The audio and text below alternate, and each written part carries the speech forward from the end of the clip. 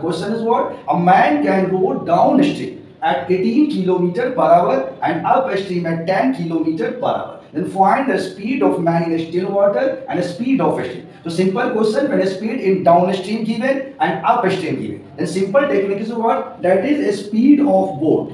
So speed of boat equal to what? That is downstream speed plus upstream speed divided by 2. So correct answer is what? That is 10 km plus 18 by 2. So we will get what? 28 by 2, that is 14. So a speed of boat is what? 14. So in the option, only one option is what? Where 14 given. So our correct answer is 14 and 4. So speed of boat is 14 and a speed of a stream will be how much? So same technique you can use, different. So 18 minus 10 by 2, that is how much? 8 by 2, that is 4. So correct answer is what? D.